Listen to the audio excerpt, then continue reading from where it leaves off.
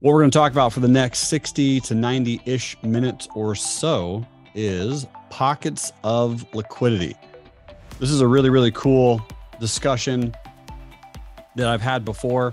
And essentially, it's about finding large institutional accumulation and distribution areas, number one. Number two, it's also about practicing how to buy lower and sell higher.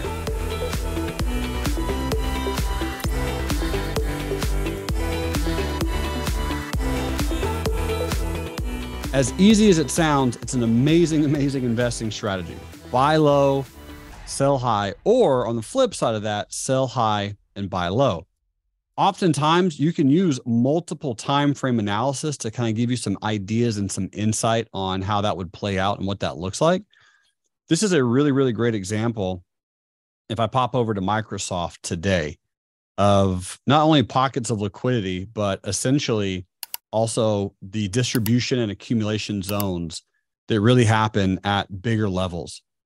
Here is the weekly chart on Microsoft. Now, first and foremost, these bigger levels oftentimes are comprised of weekly and monthly locations, because long-term money doesn't really care oftentimes about like days, hours, or weeks. They really are a lot more patient than me and you very frequently. I was watching an interview yesterday with Steve Barron, and he mentioned that he really likes to double his money every 4 to 5 years. I think that's a fascinating idea, but also when you're talking about large size, it really helps you kind of understand that's how the scale starts tipping. You start practicing larger and larger and larger size, putting yourself in the mindset and also the skill set, the awareness and the practice of how certain traders, certain investors, certain places are doing certain investments and certain trades at certain prices.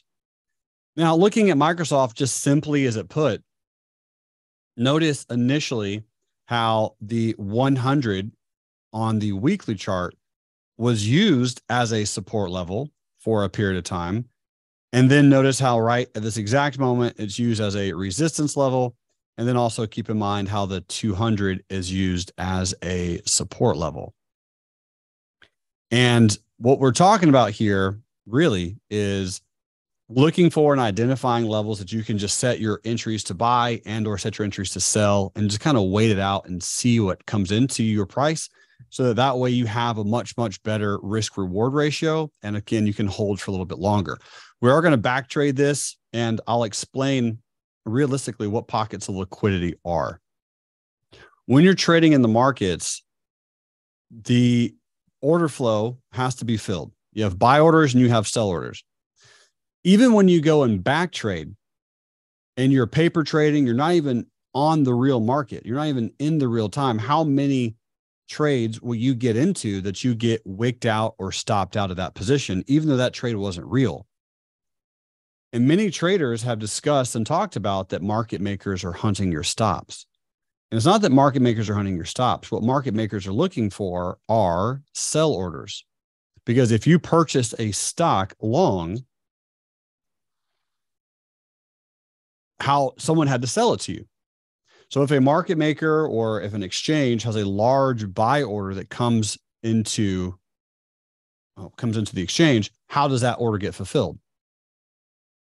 You have to match buyers with sellers. So they're going to go look for selling opportunities. They're going to look for places where there's a bunch of sellers to fulfill, so they can fulfill that arrangement. They can fulfill that requirement. So here on Microsoft, just as a really, really quick example, what an interesting spot down here at this support. I love this trap that happened down here.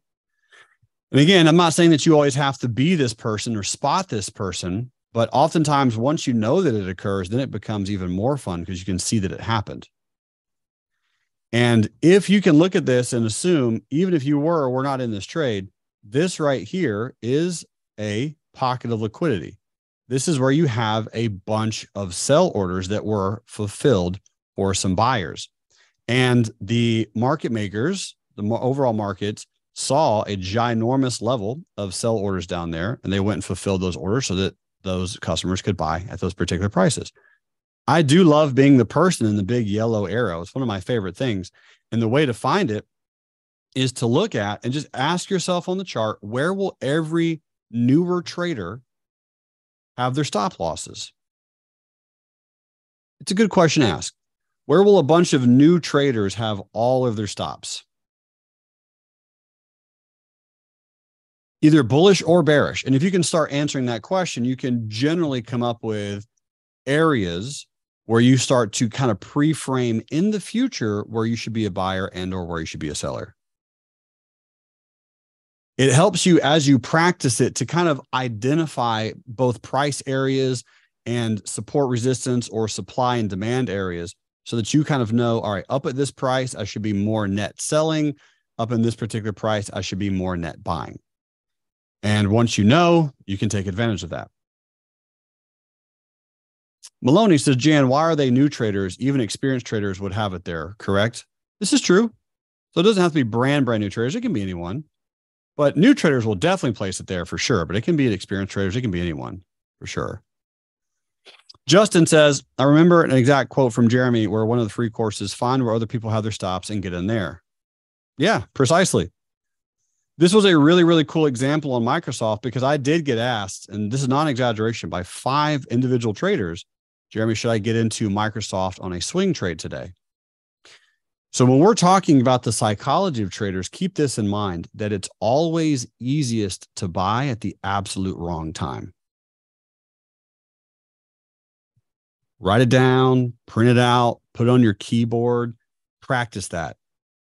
When you look at a chart, I would say for most traders who have less than 4 years of either experience or 4 years of profitable experience, and this relates to me every day, I have to battle through this emotion every day. When I see a trade, I'm like, oh, wow. I feel so good about this trade. There's no fear at all. There's no worry. There's no panic. I'm like, whoo, I'm buying pretty high. I am a high buyer right now. That's how I know. If I'm like, yep, man, I'm missing it. I feel a quick urge to get in. I'm buying high. It's the coolest feeling in the world, but every trader is going to have to battle that. And the lower it gets, the less you feel like buying, the more afraid you become. And when you become nice and afraid, you will not buy generally, unless you have it planned ahead of time. This is because you can, as traders, when you're investing or taking a longer swing trade, you can sit down and very, very quickly analyze 20 or 30 stocks and just identify where you should buy on a longer time frame, where you should sell on a longer time frame, and have your orders there. Are you going to fill in all 20? No. But you might fill in 3 or 4 of those. And if you fill in 3 or 4 of those, that might be all you need if you bought low enough. Because at that stage, once you buy low enough and you can hold for a little bit of a period of time, the capabilities and the possibilities of that stock doing a nice little move for you, where you can eventually get into a collar strategy, which everyone should learn, especially if you have more than $200,000 to trade at your disposal. At that stage, you can just start playing really, really good defense and lock in some beautiful, beautiful positions. So why was Microsoft a very interesting trade today? Well, 2 reasons. As I look at it right now, I'm not even going to worry about the wave count, although it looks to me like a 1, 2, 3 wave count. But besides that, I mean, this could be a 4 and this could be a little bit of a 5. But other than that, pretty simply, you had a wave structure. I'm not even going to go into this retest gap, the fact that it retests into the 200 and it bounced a little bit higher from there. I'm just going to look at this as all right, how would this trade have played out against the resistance? So if we go into a weekly chart, again, using multiple time frame analysis, you can see the 100 simple on the weekly as this resistance. Type in a 5 if you can see that. Now, the best part is you would have been able to see that all week. You would have been able to see that for the last 7 weeks. You would have known where that is. So it's not like this is an ultra special price. So imagine if you bought Microsoft down this general area, and when it trades into the 100 simple, this is where you get into a collar strategy. So if you buy Microsoft down here and hold up into here, you're up 22% on a pretty large position, because again, Microsoft being top 3 largest companies in the world, this is a company where you shouldn't really be afraid at throwing some legit money behind it. So I'm not talking $7, but I'm talking like 700,000 or 7 million isn't even a drop in the bucket. I mean, $700 million on Microsoft is like me and you going out and buying a cheeseburger. Sometimes it's good to think in these large numbers, to really, really just sit down and get your mind stretched. Because if you want something you've never had before, you have to do something you've never done. And oftentimes for individuals, that's sitting down and just going through the state of abundance, especially as it relates to the market, because the market doesn't care about your money. It's too large to even notice. So now if we pop into, let's just hypothetically say a 3-minute chart. So on a 3-minute chart, notice how this actually pulls into a particular level. Now, one of the best pockets of liquidities that I'm aware of for day traders is pre-market. For anyone who's actively trading, pre-market is a fantastic way to just identify and determine where buyers and sellers have their stop losses.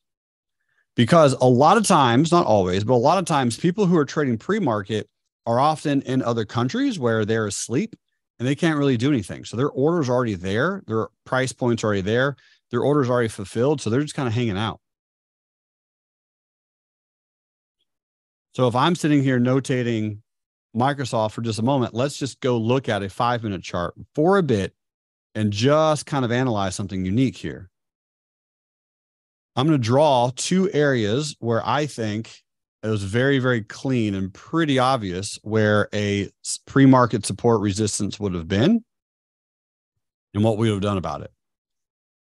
Now, this one is relatively obvious. I don't know for sure if this candle is extremely accurate or not, but I'll draw a green line down there just in case. So before the market opened, I like to think that you could have had these 3 levels drawn on Microsoft. Case in point, this being a little bit of a support, AKA old resistance there, which coincides with this little pivot right there. You'll be able to see this if I put a line chart on. If you need help with your pre-market support and resistances, just put a line chart on.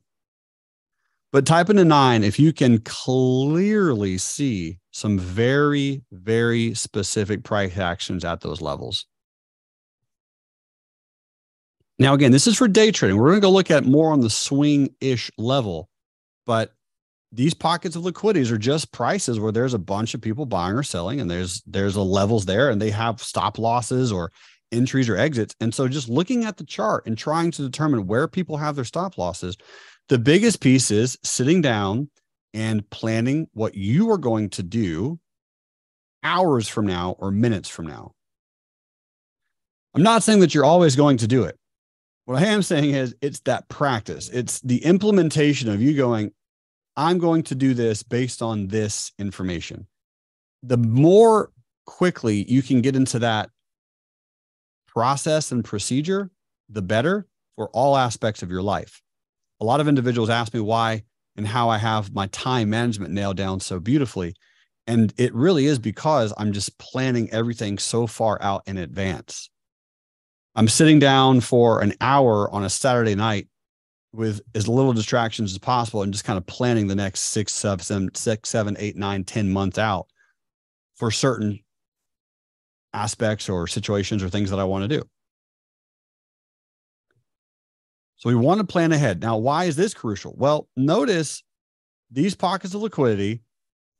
You will know that, and you would have known that in advance, this 100 simple is going to be on the weekly chart a really nice resistance. Once this breakout happens really early in the morning, there's absolutely nothing. I mean, from a price perspective, there's no candle, no flitch, no glitch, no dash, no nothing between there and the 100 simple on the weekly. So that's a nice, easy $2 a share, first and foremost, or any of my scalpers or active traders.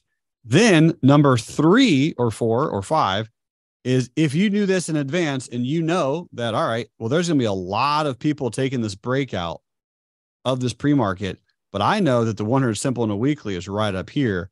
I'm going to short off of this level with a stop $3 or $4 away. That would have worked out pretty well. Well, if you go, Newsom, I don't want to short blindly. I'm not smart enough to do that yet. I don't want to just short off of a weekly moving average. What else could I do using this pocket of liquidity stuff? Well, the line that I have drawn, the top pink line, which is that pre-market, that initial pre-market resistance. I'm going to zoom in here a little bit if I can without changing everything. And what we're going to notice for a moment is the opening bull candle. I'm going to draw a blue arrow there. And notice, who can describe to me that candle? What's the information here that it shows?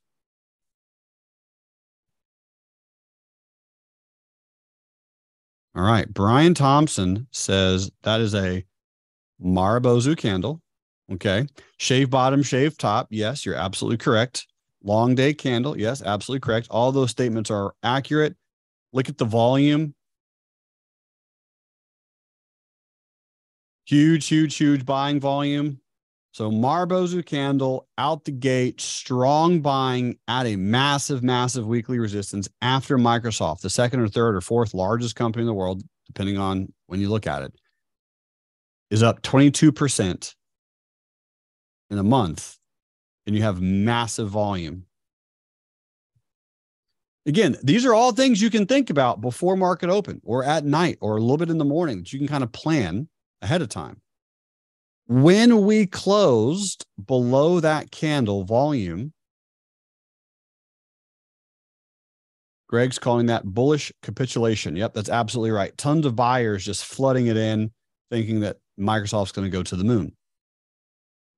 This right here is approximately 3.5 million shares of newer traders, or overzealous traders, or overeager traders, or financially optimistic traders who just haven't studied support and resistance a lot yet. So when we close below that price point with another bear candle, that one white soldier Maribozu bull candle at the pre-market resistance at a pocket of liquidity becomes a really clean resistance. So if we pop in and just look at this candle to analyze it for a moment, when this close happens, you have two levels to give you extra justification of this trade, really maybe even three. You have level number one being that this is a pocket of liquidity now. Number two, you have the 100 simple moving average as a resistance. Number three, I could argue that you have this really nice shaved top bear candle. And then number four, you have this really nice shaved bottom bull candle that we just closed below. So my interpretation would be limit sell here, stop loss here, and then walk away for a little bit.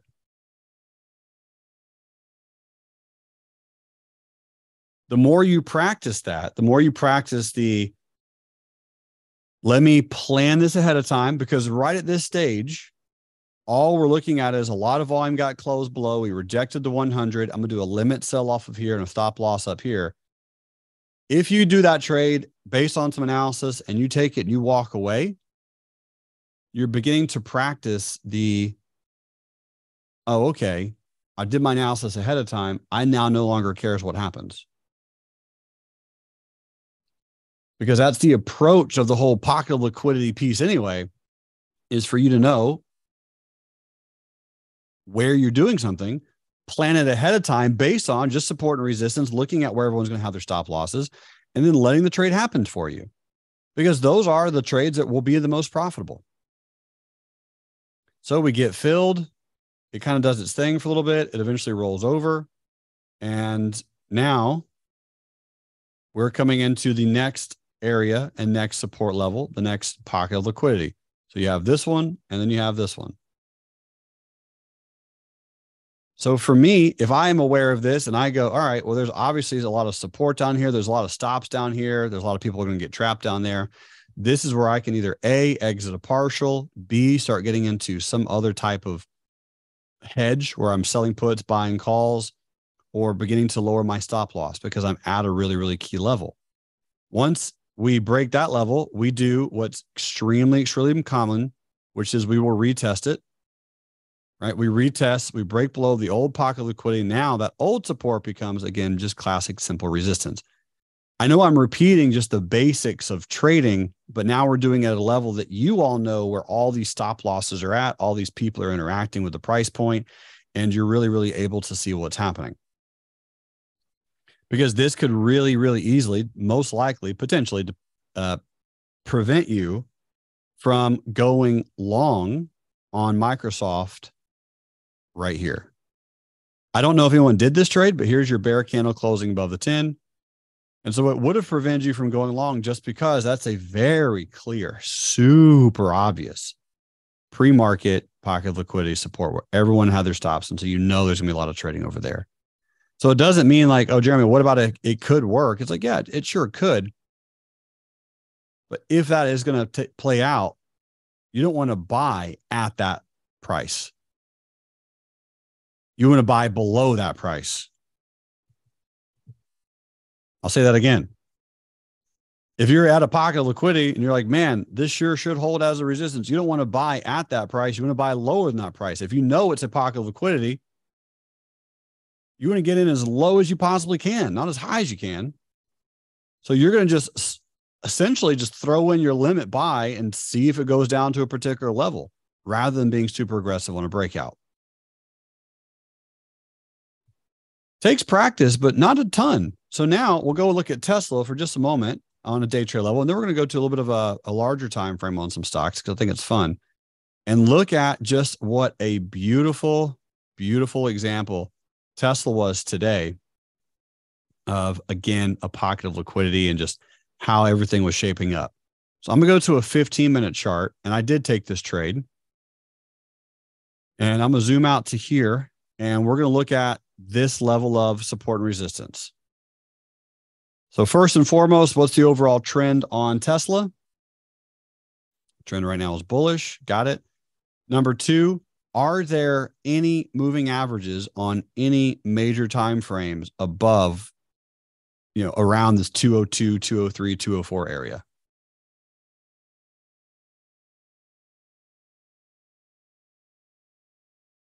The answer is no. Nope. There's no major moving averages. There's nothing there.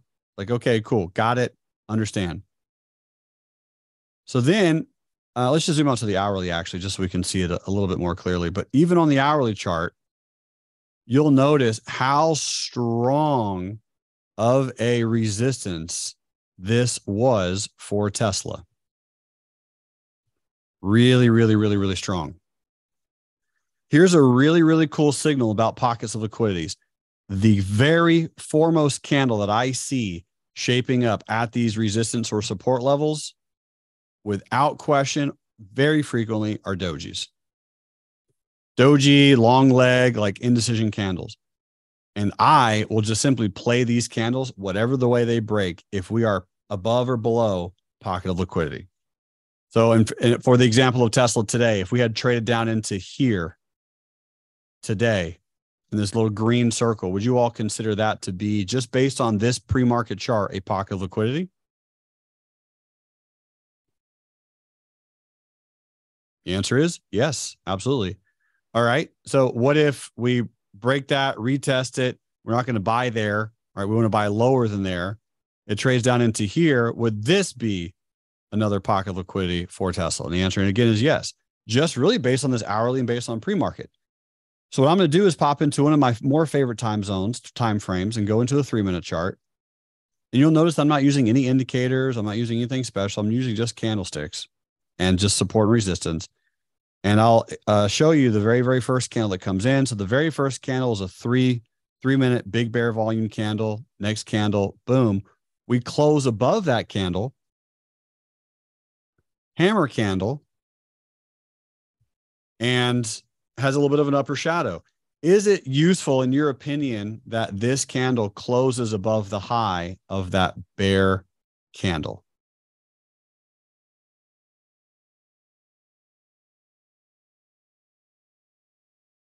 Yeah, I think that's pretty big deal. All those bears are trapped. And again, now using the just simple fact that this is a pretty strong hammer, and that upper shadow again does kind of relate to and show you the sellers that are in this candle. This says, hey, if we go above all this bear volume, these people can very well be trapped. So next candle, boom. Good close, strong close above the pocket of liquidity. Big volume, huge breakout. Now, I know what you're saying. Newsom, shouldn't you be shorting here? And the answer is sure, absolutely. Although there's no major moving average on any time frame in the way right now, you could certainly short Tesla here. Trend's bullish, no major moving averages, but you could certainly short Tesla. The next candle that comes in is your doji indecision candle. Here's your reversal. This is what's amazing about pockets of liquidity. They're not really weak. They're pretty easy. They're very fast. This is the takeaway I want you all to have. They're quick. You don't really have to sit out here and wait for 45 minutes. This is the candle. So if it's going to go lower than this, it needs to go lower the next one or two candles. And if it's going to go higher, it's going to go higher the next one or two candles. You can play that candle in whatever direction that you want to play it at. If you were already short and you're already triggered in, your stop is right here. So anytime I play a pocket of liquidity, anytime I'm shorting at resistances or buying at supports, I am looking for these candles and I'm just going to bracket them and play it accordingly. So if it just breaks down, sweet, I'm already in short. My stop is above that high. Hope the trade works. Or if I'm in short and we break above here, which again, this is what I did, by the way. So that everyone's clear. I did take this trade. This is exactly how I played it. I was like, all right, not only am I short, but I'm short at a pocket of liquidity. I'm short at a really, really amazing resistance, but we just closed above resistance. There's definitely some bull signals on here. And this is a bear candle with indecision closing above the 10 EMA. So as Justin mentions, I'm already in. So, right, I've already shorted this pocket of liquidity. I am in here. And now that this doji has come in, I have now set up my stop loss and my awareness to go, all right, if we break higher, I'm going to get out and get in long. And if we break lower, I'm going to hold my trade. Next candle, boom. So did we break lower, boys and girls? No. I mean, we didn't even wick lower at all. So did I lose on my bear trade? Yes. Lost very small, like 0.23, something almost negligible. And then was able to go long here right above that bear candle. Rode it past the grandma number of 200 and sold at the other grandma number of 202 and some change. And just this little trade right here, again, depending on size and awareness and all that stuff, just this little guy. What's cool about trading team, and I want this to sink in a fun way. If you are really, really, really comfortable with any overall direction and any overall strategy, even if you don't have to take tons of trades, just with this trade, just this one, would it have been possible? I mean, this is, let's just say $3 a share, 190, 199 to 202. Could you have done 10,000 shares, made 30 grand, 5 minutes? Win says, is there a class or video on pocket liquidity? You're in it. Welcome to class. Congratulations. You made it. So any questions on that so far? So we'll pause here for a minute because this was a trade. This was a really, really cool trade.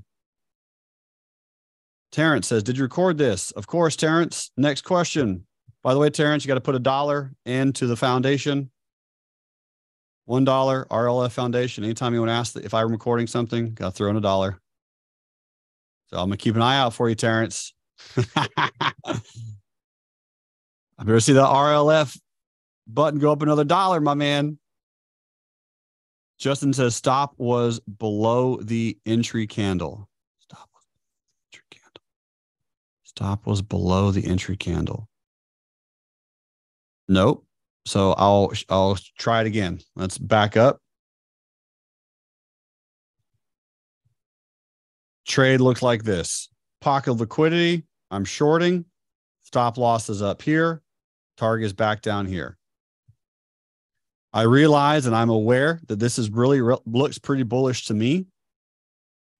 So I'm assuming we're going to pop up into here. And again, based on pockets of liquidity, I'm looking for where everyone's stops are at. Once I get filled, I'm looking for doji candles and I bracket those doji candles and play it from there because pockets of liquidity are going to reverse very quickly. They do not wait long. Next candle, Justin, am I filled short? Yes or no? Justin says yes. So Justin, could Tesla have done this and I make 2 R's on the trade? Yeah, I do this trade all the time.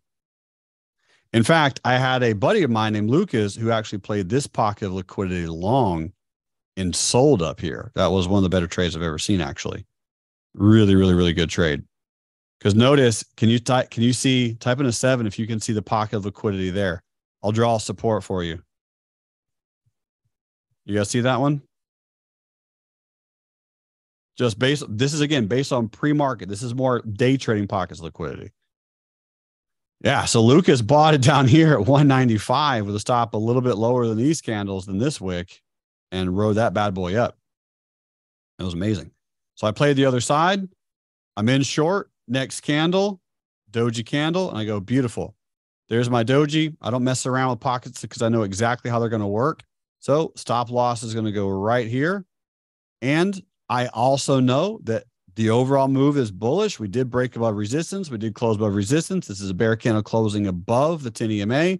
So now I'm going to go long, and I just need to play that candle right there because I know that these bad boys, when they move, they're going to move. And so this becomes my new trade right there. Woodshed says, do you ever double your stop order? So if you get stopped out, you will be triggered in long. Literally talking about that right now, brother. Yep. That's precisely and exactly what I did today on Tesla. Just that. So I know where these candles are in when these pockets of liquidity happen. And again, I realize this is a little bit more of an advanced maneuver, but I'm setting this trade up to go, I want to short as high as possible. And I'm going to find out if I'm wrong. And if I'm wrong, I'm going to be basing this on a doji. Quick question. Is there times where I can short into a pocket of liquidity and just kind of keeps running, hits my stop, and then rolls over? Of course, this is trading, right? But I really like to know ahead of time what I'm looking for. And so when this candle comes in, I'm in long and I got stopped out of my short. So do you guys want to keep practicing? Cool. Let's keep practicing. So Tawana, give me a stock and tell me what time frame.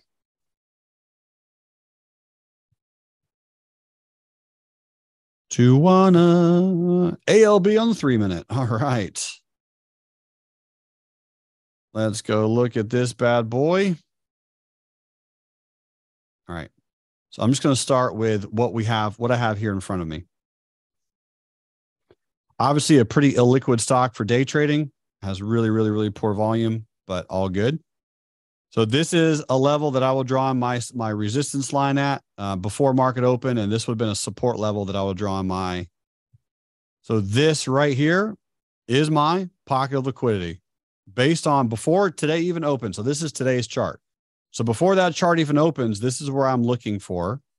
And based on the support down here, the support down here, the resistance right here, the resistance right here, and this little pocket of resistance there, I'm doing one of two things. I'm either going long here or shorting up here.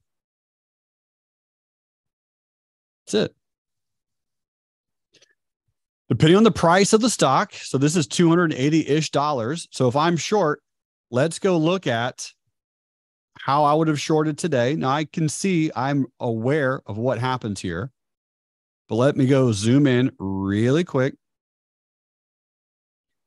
And what we're going to notice is right here, this is now above pre-market high, because again, it's not a lot of data here, but the pre-market resistance, I will draw with a random line, this little dash. So that's the red line is pre-market resistance.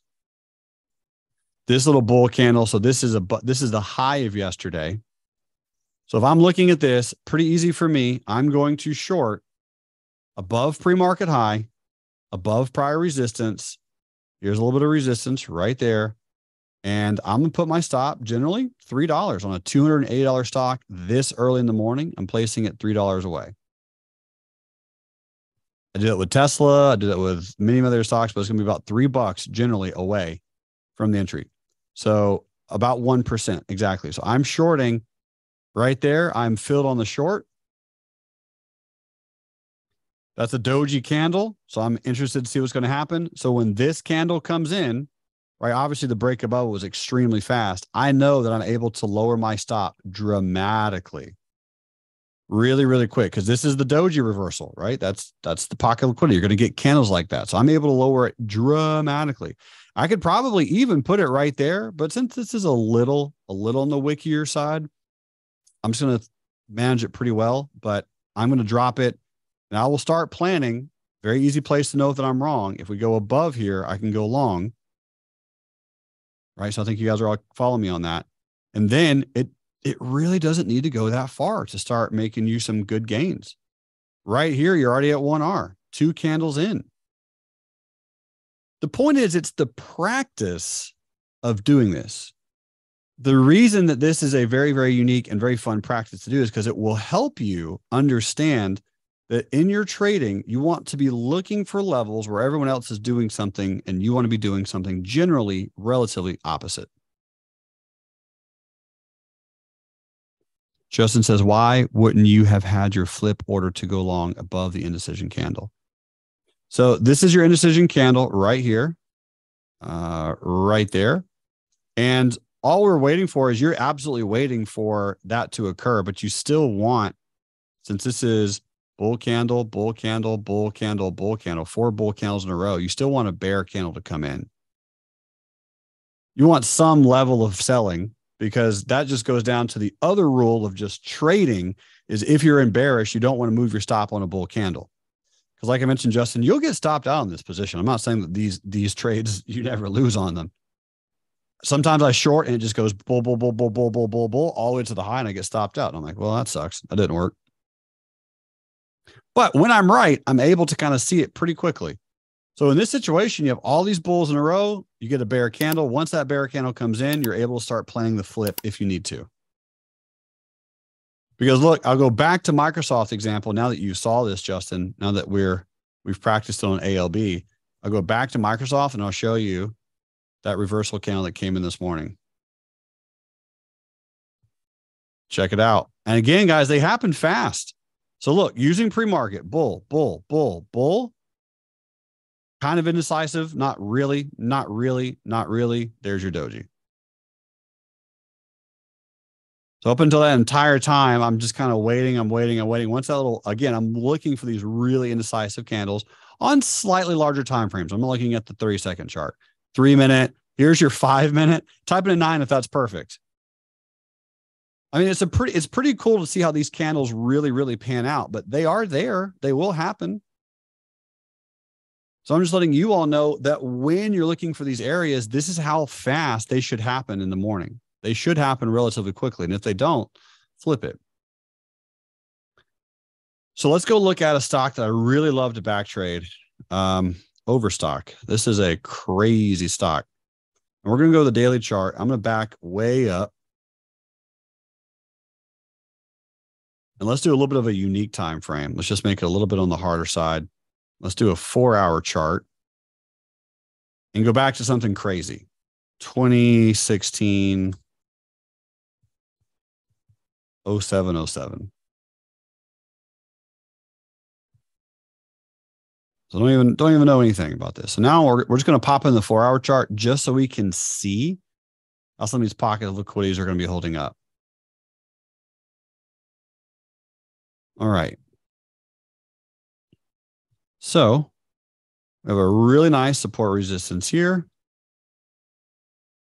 We have a really nice, really, really beautiful pocket of liquidity right there. And this is where I would love to buy. A little bit of a larger position too. So now this is a little bit of a bigger time frame that we're talking about, and we can still look for these dojis.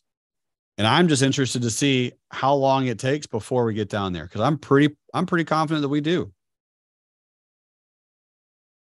This is a big one. I mean, just look at this void. You know, that is pretty interesting.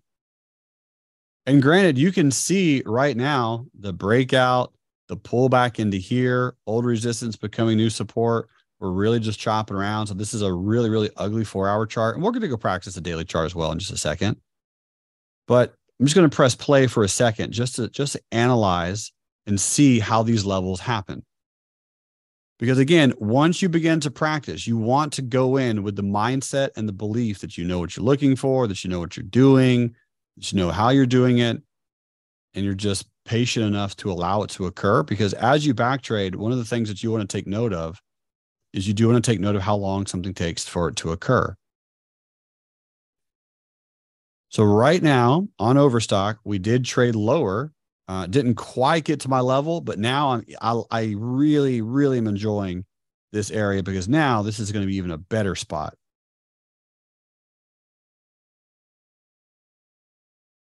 Everyone in their mom has stops down there. So far, I've waited from July to August. So we've waited almost about a month at some change. And again, I'm pretty sure we're eventually going to make it down to this price point. I'd be relatively shocked if we don't, because it's just almost so clean to me.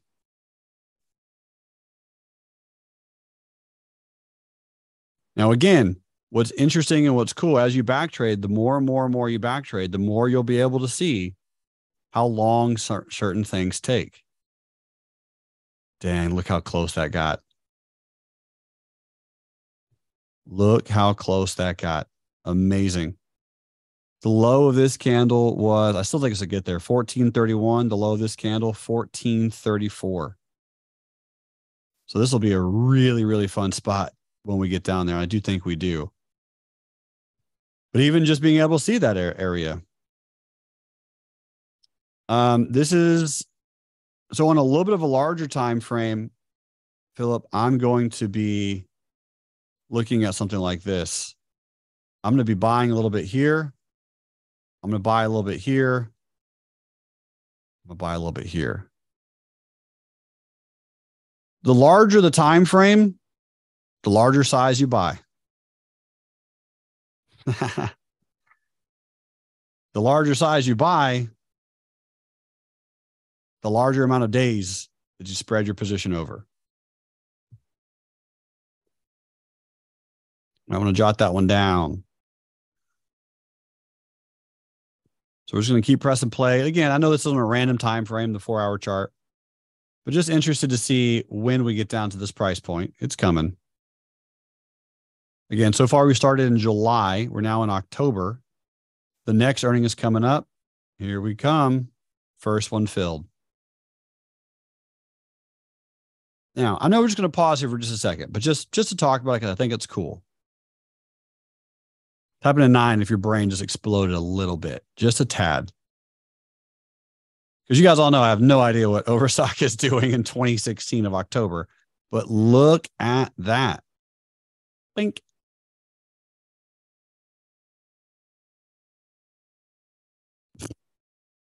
I mean, just based on the level of how clean that level is. Win says 4 months to enter a trade. Yeah, that's a GTC EXT good till cancel, just sitting there, hanging out. Just chilling.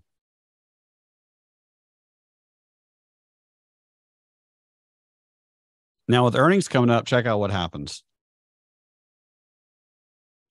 Watch earnings. Bang. You're welcome. At this stage, now you guys know I'm cheating, but I'm not.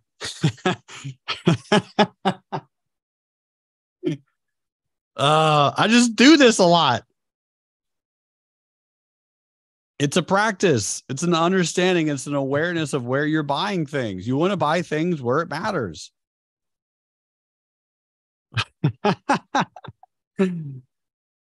So even though I had to wait 4 months, is it worth it? I mean, how quickly is it to flip a house? That's really cool, right? All of that order. And again, it's not really a surprise to me that it happens coming into earnings personally. It's really not, because whatever they did or did not know, whatever was going to happen or not going to happen on earnings, they're going to need a lot of buy orders to fulfill. If a lot of people are going to buy some shares, they need someone to sell it to. And who's going to sell it to except for the people who have sellers down there if no one else is going to sell their position? Interesting to practice, ladies and gentlemen.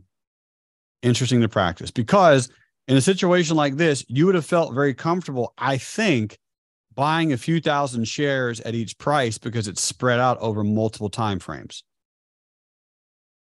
It gets a little bit more scary when you're buying a huge chunk all at one time. This is another thing, another way that you want to practice, in my opinion, another way that you want to practice really, really interesting sized orders so that you can start making some money. Obviously, depends on where you are in your financial game and all those things. I'm aware of that. But as you look at these patterns, you make your money when you buy, just like in real estate. So at this stage, since I'm at a resistance, this is why I love, and I would fully, this is not a pitch for callers. This is not a pitch for Vegas. This is me pitching you. You need to learn collars. I teach it for free. I'll pay you to teach it. You can pay me for coaching or watch videos or go to Investopedia, because collars allow you to get into markets with size, like size, like your IRA 401k size, right? Thousands of share size, like get it, like really buy some stuff. Because now I can get into an unlosable position. Ladies and gentlemen, I can sell calls and buy puts here for December and sit back until grandma comes home and I just eat blueberry pie all day. Because now, regardless of however much size I put on this, I'm chilling. This would be a 14.50 strike price. And this would most likely be a net credit. You could get paid to get into this position. This would be December 16th. There we go. So again, we'll just press play just to kind of see what happens, just so we can analyze it. Maloney says, but isn't that the same thing as putting all of your eggs in one basket? I didn't say all of your size. I just said size. I didn't say every single dollar that you got. Plus, I like baskets, so I like to build them unbreakable. Number one. Number two, do you have any chickens? If you got a lot of chickens, go get more eggs. All right. So here's what's happening on this collar. So on this collar, we would be selling our shares at 17 that we bought at, let's just say 14, $3 a share on however many shares we bought. Plus, we would have gotten into a net credit position to do this trade. I'm just thinking from a time freedom perspective, just so that you can dream at night and get really excited about this. What if you practiced trading to the extent that you could pull up a chart, day trade for fun, and get paid by day trading to be in front of the computer, but most of your money was made from 12 to 20 trades a year that you place and plan and deliberate on for hours at a time. And once you place the position, it does its thing. It's doable. And the cool part is, boys and girls, you can start putting yourself in the perspective of doing it now through back trading. And you can use pockets of liquidity or moving averages or whatever else you want to use. It doesn't really matter. You can use RSI, you can use MACD, Bollinger Bands, moon phase, whatever you want. In fact, let's just see what the moon phase was doing, since it is my boy Philip Williams' favorite strategy. All right, so you had some good buys in here based on the moon phase. It caught some lows for you. But the fun part is, now if we go back over here to the daily chart, right, the unique and really exciting part of all this is, depending on how you're playing this and depending on what you're doing with it and depending on how you're analyzing it, you can do this on the daily chart, you can do this on the weekly chart, you can do it on the hourly chart, you can do it on all kinds of different time frames. The beautiful part of all of it is, in my opinion, you will never get there in real life until you get there in your mind. This is how I developed a lot of the, essentially just the fearlessness of trading, good thing and a bad thing, mostly bad thing initially, because even in my early 20s, I was taught how important back trading was. And at the time, it wasn't as easy as it is now, but I would go back and back trade everything and put myself intentionally in really, really, really bad markets and try to figure out how I could play strategies where I could just lose as small as possible and win somewhere between 20 to 45% constantly.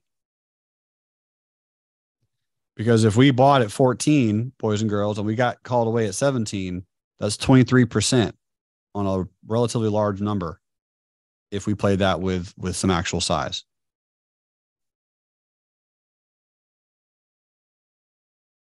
Tony says, I am in an unlosable collar on NVIDIA and I got a credit for the privilege. Oh, it's so good, man. Congrats. Well done, brother. This is a great example of a pocket of liquidity. And I did pretty well on NVIDIA. Obviously, I didn't do as well as I could have, but that's always the case. But I really feel quite happy about how I took this trade. Looking at this level, I'll just draw it out. This area of support is so clean right here. Really clean, really crisp, really easy to identify. Just a nice, straight, easy line. And the fact that we were right around the 200 simple moving average, this is where I bought some NVIDIA. Right here.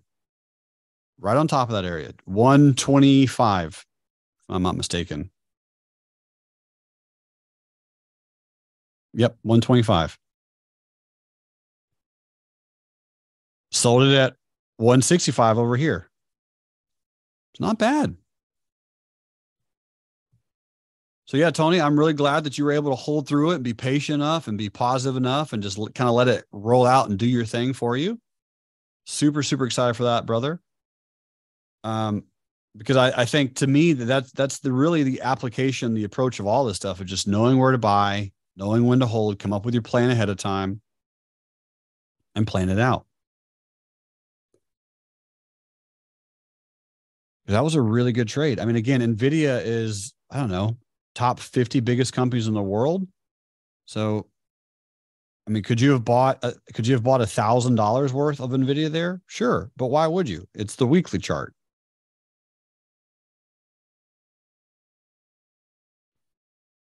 What's the phrase? What's the saying? The larger the time frame,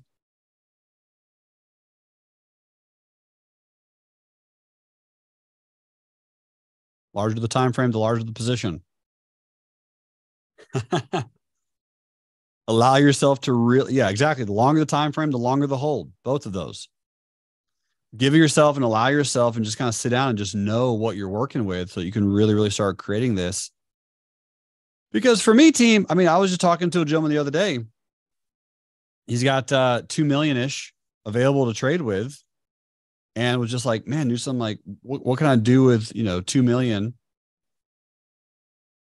And in my opinion, I mean, if you trade half of that, let's say you trade $1 million and you make 30% return a year on that milli,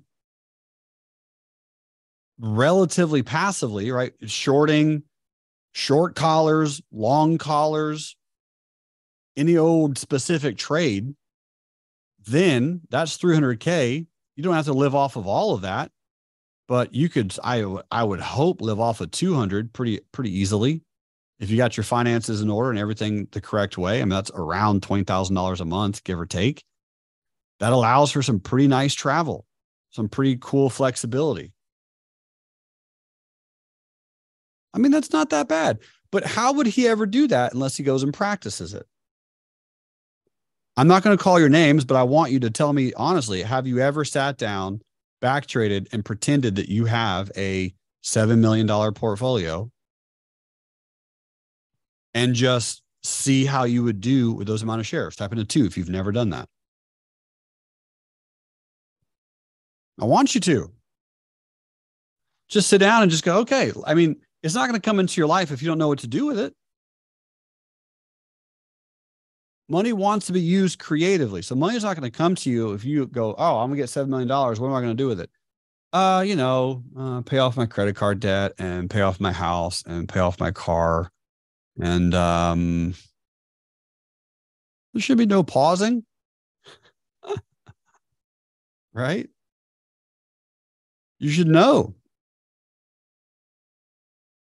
And then again, as you're looking at charts, you should know, what are we doing? Like, if you have a $3 million portfolio, are you going to buy everything up there? Hope not.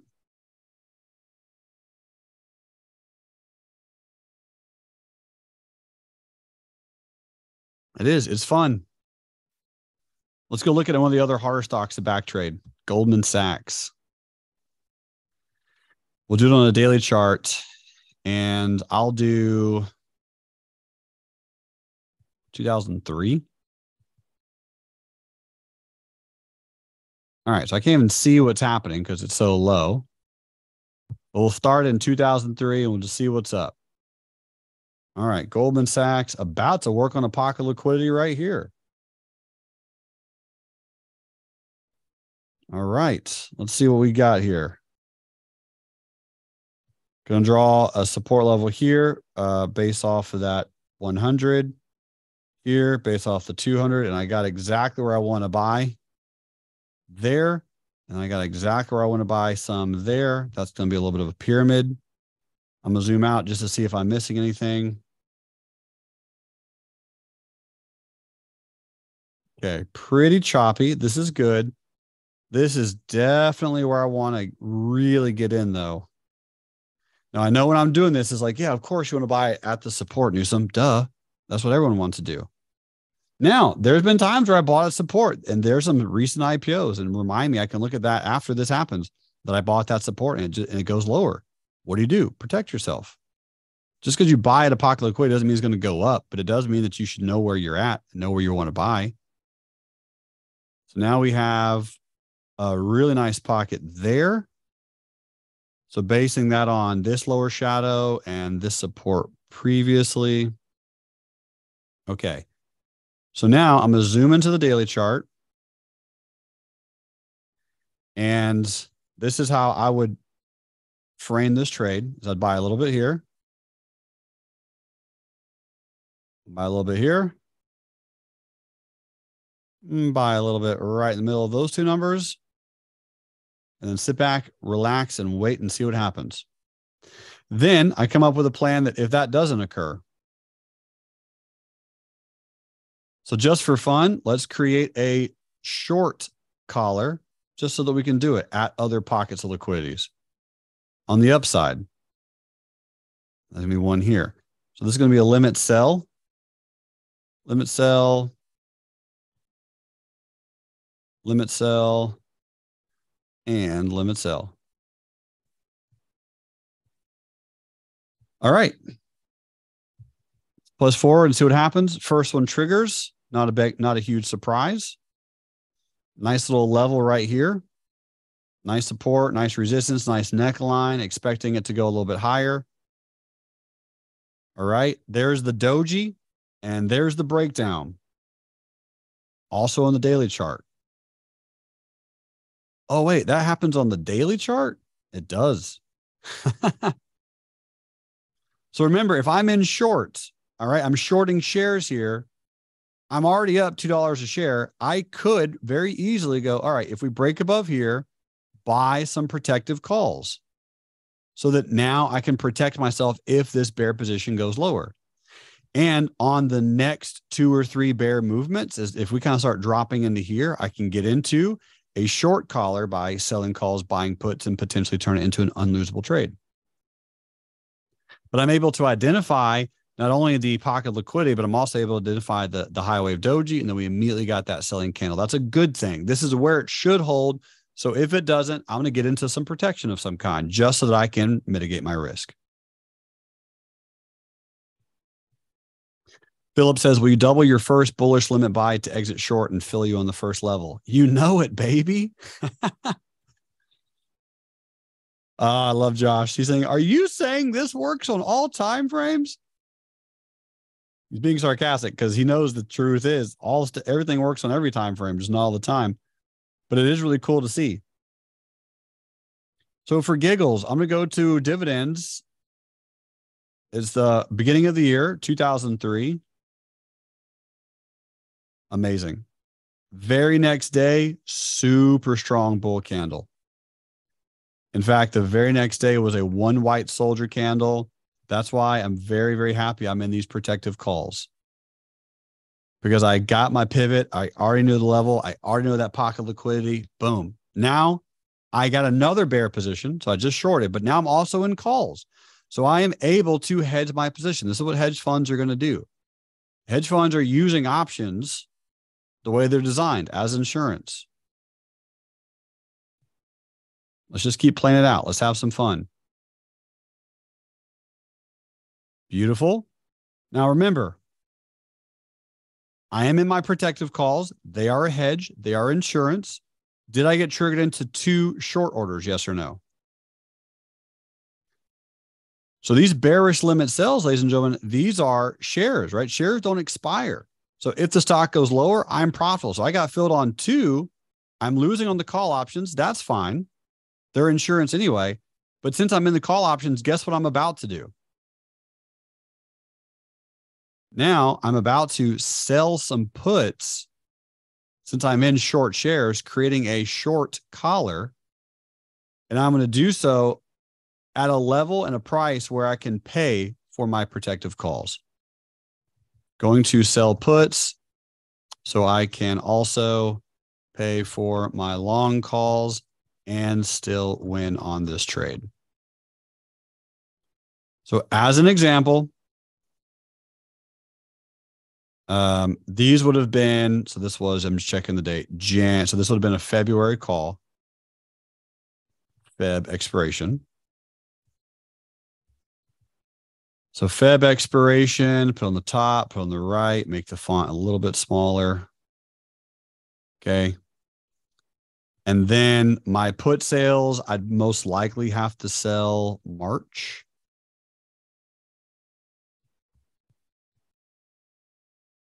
March before earnings.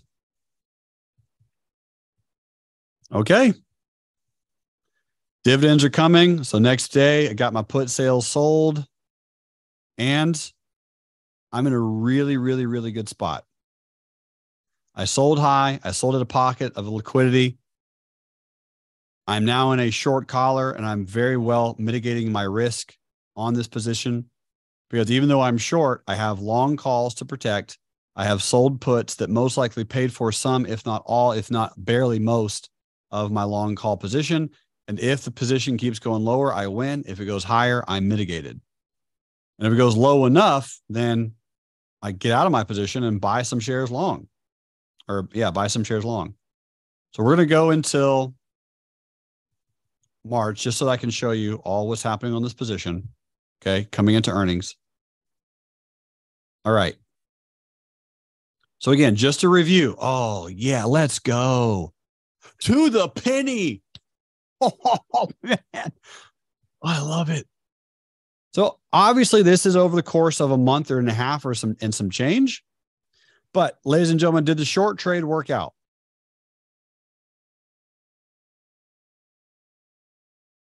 Okay. Short trade worked.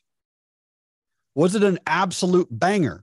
Not really. I probably would have made like 15% return ish, give or take. Because again, I had a long put and I had the long call sold put. So I'm getting out around 67 ish. Right. Cause I did it, but I'm doing it before earnings. So I'm getting out around here of my short position. because in order to get out, since I'm in short shares, right, I'm profitable at this stage. I'm at my max profit. I exit my position and then just go in and get my long shares at that stage. And I got filled on 3 out of my 4 pyramids, all based on two things: support and resistance and pockets liquidity. That's it. Type in 2 if you're following me and you flipping love this stuff. Because team, I want you to understand, I would do this with millions of dollars. Because I've sat here and done the math enough so that I know the risks and I know the rewards. And you just do not want to get absolutely murdered on the losses. Because on big enough positions over big enough time periods, these 20, 30% gains, man, they really add up. So the limit sell, boom, it worked. Great. Call options are off the board. They're expired, worthless. And the puts, I exit my position. And now look at these pocket liquidity. The very, very bottom one, 6103. And you can see on the camera, I don't have anything else here in front of me. So this is just my laptop. So you're seeing what I'm seeing. I got filled on 1, 2, 3 levels of my buy zone. And now, as we're coming up into earnings, I timed it that way to hope that the reason I stopped it here is because I know earnings is coming up. Corey says, what's the biggest difference between pockets liquidity versus support and resistance? It's really how you play it, is the answer. Yep. All right. So since we're just before earnings and I've bought 3 really large positions, what would I do now? I got a bunch of shares. Yep. I'm getting into a collar. I'm selling calls and I'm buying the puts. And I can probably buy at this stage, most likely a $65 put because the stock is at 69. So I can go in and get a $65 put option. Long put, let's say April.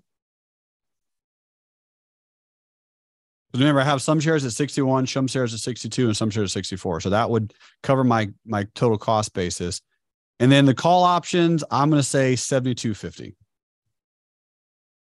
Also March. And I'm quite confident, April.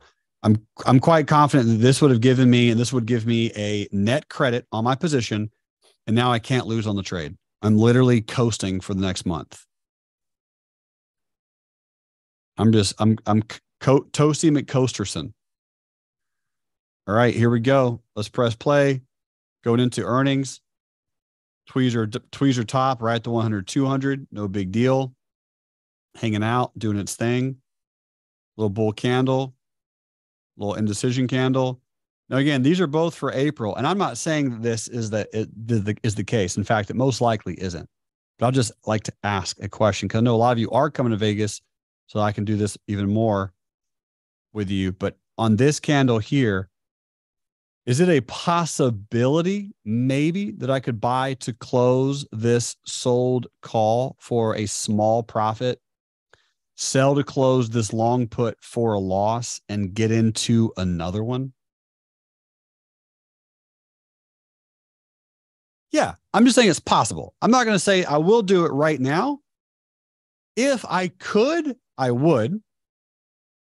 Meaning if I could buy back my sold call for a profit and sell my long put, I would do that because what I would be able to do now is have a trigger for a protective put and then go ahead and sell my call option higher so that I can make even more money if it keeps going up. So here's what that would look like just in case it happens. So this will become a trigger, meaning I would only buy it if it goes lower. A trigger for my long put, May. That's the May expiration. So if it doesn't go below there, which it's about to, just FYI, if it doesn't go below there, then I don't have anything to worry about. But if it does, I buy some puts. And then up here, I sell a $75 covered call for May.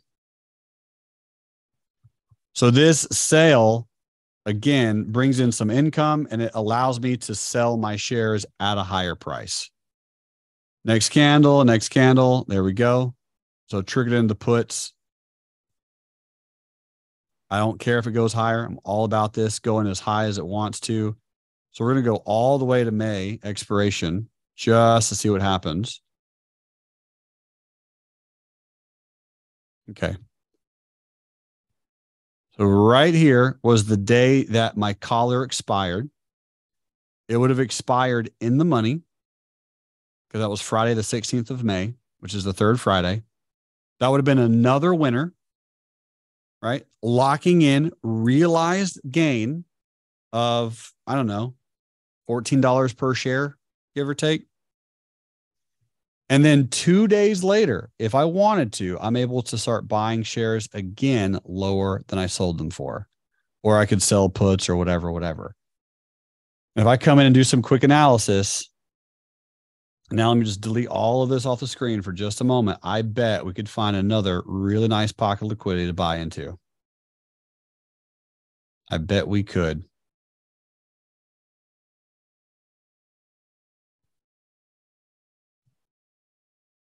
I think the first one's going to be right there, right in this little gap. And then, yeah, obviously, if it pulls back down here, absolutely. I think there's going to be some down here. So again, really pyramiding into this piece. Something of this nature. And then for the resistance, start to be a little bit there. And we'll just press play to just see which one happens first, just so we can analyze it and just kind of talk about it. All right. So we rallied. We ran up into here. The purple lines, they were the old moving averages. So we had a little bit of a flag pattern looking thing. We broke higher. Obviously, we didn't fill these. And then again, just to practice it, we broke above kind of an indecision candle. So we're going to get into protective calls, and you guys can all kind of see here. We are in short. We're going to buy protective calls. Let me just make sure that this is still a pretty decent pocket liquidity. Yep, it is. Let's play it out. Earnings is coming right around the corner. Trend is bullish. You're playing counter trend at this stage. You're above the moving averages. Next candle, next candle, next candle. So here's your little tiny small bear candle. So this could be a potential reversal. So now at this stage, we'll get into a more protective calls if it continues above that indecision candle.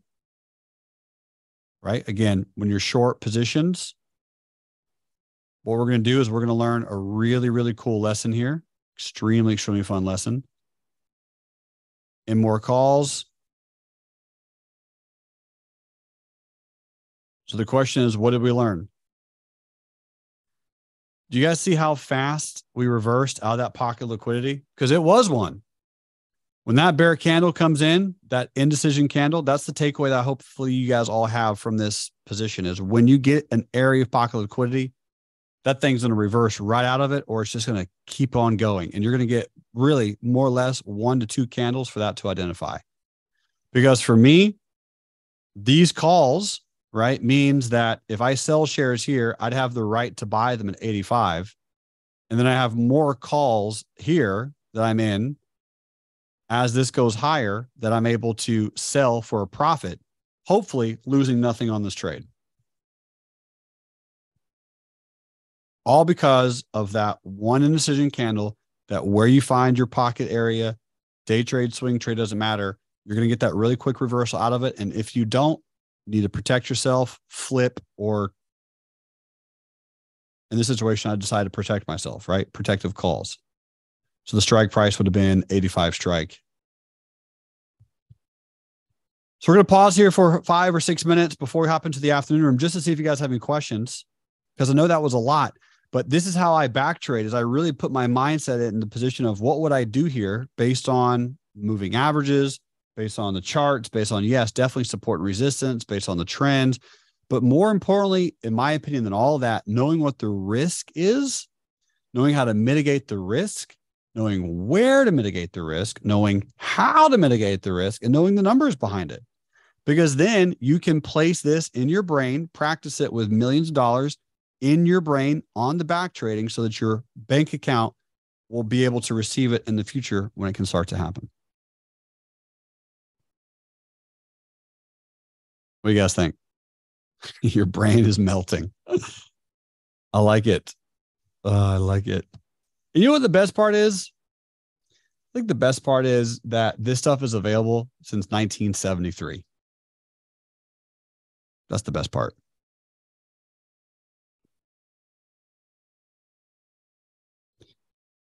Corey says, do you factor in volume with the indecision candle? Not really. Good question. Let's see what this does on earnings because I'm just curious. Yep.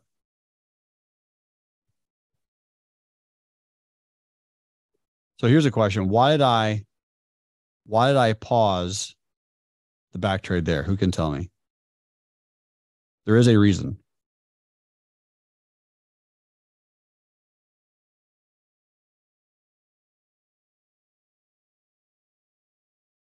I paused it before the doji. I paused it at that shave top candle.